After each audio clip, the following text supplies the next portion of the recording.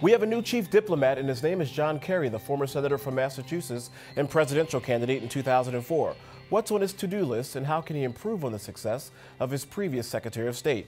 Hello, everyone, and welcome to Comcast Newsmakers. I'm Robert Trainum. Joining me is Republican strategist John Brabender and Democratic strategist Jimmy Williams. John, let me start off with you.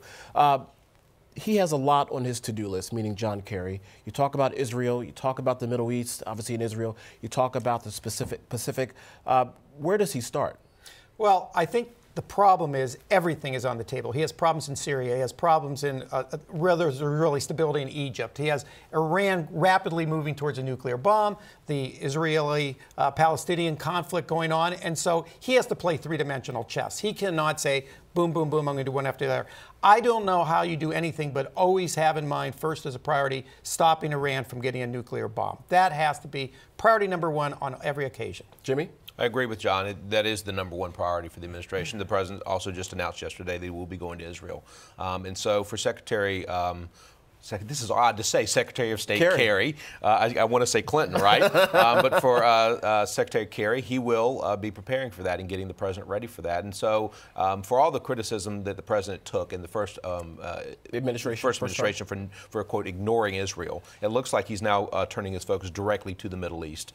Most presidents in their second terms do focus on foreign affairs. And so I would suggest that he will go that way this Let's time. talk about that for a few minutes. There was this perception, or is that this perception, that this president does not care about Israel in the context of perhaps a George W. Bush or a Ronald Reagan or a Republican president. Is there any truth to that, Jimmy? I was in Israel in April of 2011, and I had more than one member of the Knesset say to me, I asked, why do you think that Barack Obama doesn't like Israel? And they said he went to Egypt and he didn't say, in that speech that he gave in Egypt in the beginning of his administration, and he didn't say, I love Israel. That was their main beef, because the president didn't say, I love a country that's not his own.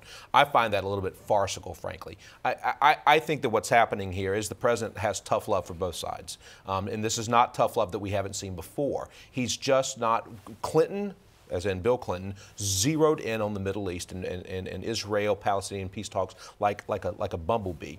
George Bush did not do so much, nor has Barack Obama. I think it's unfair to say that, but again, he's made the announcement. He's going there in a few months, so that's where he's turning his attention. John, when you take a look at giants, if you will, of the Secretary of State legacies, there's Dean Russ, there's Henry Kissinger, and so forth.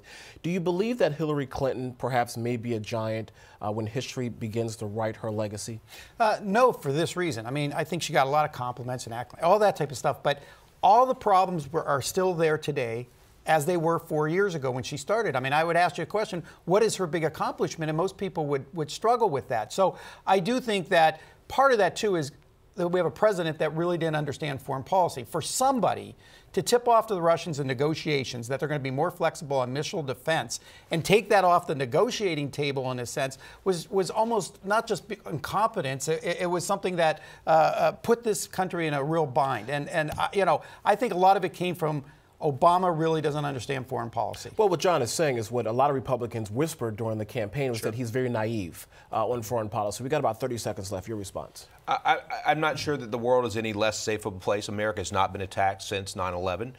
In fact, if you want to go back and look at the legacy when it comes to, quote, embassy bombings and all this uproar over Benghazi, from 2001 to 2009, there were 11 embassy bombings by al-Qaeda or its affiliated terrorists during Bush's administration. No one had a hearing or worried about that, but Benghazi, of course, the sky is falling. I find it remarkably hard to believe that the President of the United States is naive on foreign policy. Jimmy Williams and John Brabender, thank you very much for joining us. And thank you for joining us for this edition of Comcast Newsmakers. I'm Robert Trainum.